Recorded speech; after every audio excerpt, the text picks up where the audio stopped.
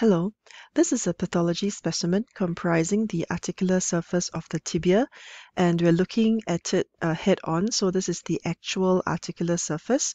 This brownish tissue at the periphery is the synovial tissue, and there is also some very thickened, hyperplastic appearing synovial tissue that has been bisected here. So this is the cut surface, and you can see how thick the synovium is.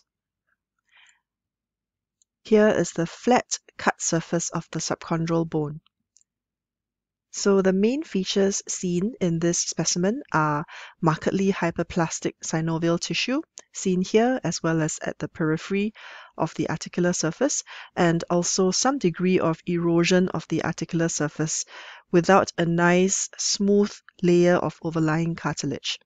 The diagnosis here is rheumatoid arthritis. The term arthritis means inflammation of the joints, and rheumatoid arthritis is an autoimmune disorder in which there is breakdown of tolerance to our own self-antigens that are located within joints. So this is initiated by the helper T cells, which become activated, and they also promote antibody production against the self-antigens in joint tissues. This results in a proliferative and inflammatory synovitis. So these are the two main pathological processes that are happening. And this can also give rise to extra articular manifestations in the skin, in the heart, in the blood vessels, in the form of vasculitis, and in the lungs, etc. Clinically, the diagnosis is usually made on serologic tests as well as imaging, particularly of the skeletal system. And this tends to involve small joints. For example, in the hands and the feet, the patients will experience swelling, painful joints, and morning stiffness that actually persists.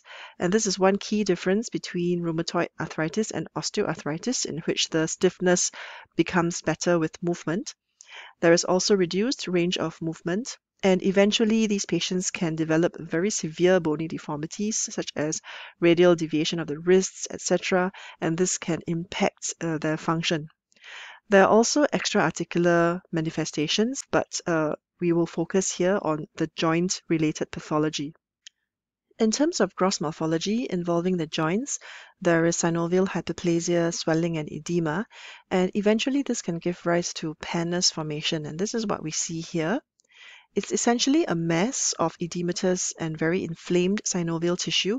This pannus may overgrow into the actual articular surface, and it can erode into the bone in the periarticular tissues, giving rise to bone cysts. And eventually, because of this marked inflammation, there can actually be fusion of the joint, which means this can result in marked loss of range of movement. Microscopically, as described, the pannus will actually show rather hyperplastic synovial tissue, and this can almost have a villous or papillary appearance on low magnification. And we can see a lot of blue areas here, which is the presence of a lot of inflammatory cells, mostly chronic inflammatory cells. And there also may be some accompanying fibrinopurulent exudates on the synovial and joint surfaces. And in addition, the pannus may also directly erode the articular cartilage. This is a higher magnification view showing the hyperplastic synovial lining here. And there are lots of chronic inflammatory cells within the synovial tissue. In particular, we can see very obvious plasma cells. And if you remember, these are the cells that produce antibodies. And there are also numerous lymphocytes. Here is a large lymphoid aggregate.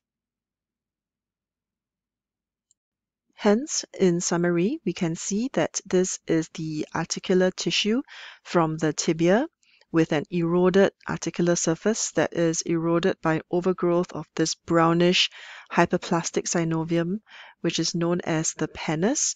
And here is an example of a part of the pannus tissue that has been bisected to show this markedly thickened hyperplastic synovium. And the diagnosis is rheumatoid arthritis. Thank you.